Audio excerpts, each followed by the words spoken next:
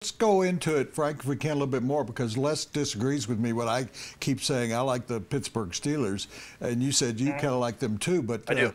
I think the Ravens are up there, and the Colts. And I ask you if you would kind of give us what your grade was for 3 or 4 of the top teams. Sure, I had the Colts as my top grade because, I'm not saying that Andre Johnson is the 2007 Andre Johnson. I'm not saying Frank Gore is the same guy who is the 49ers all-time leading rusher.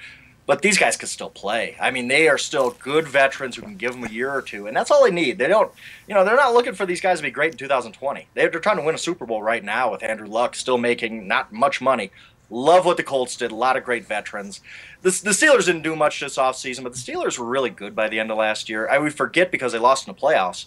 But they lost in the playoffs because Le'Veon Bell was hurt. I think that they win that game. I honestly think they would have beat the Broncos had they come to Denver. I really like the Steelers. The Patriots have lost something, but you know what? They're the Patriots. They're going to be good. We all know they're good. Hey, we haven't even talked about Miami, Buffalo. I mean, teams who did a lot in this offseason. I had a high grade on Miami because they got Sue, high grade on Buffalo because of all the guys they got. The AFC's really getting better. It's a lot deeper, I think, than it was a year or 2 or 3 ago.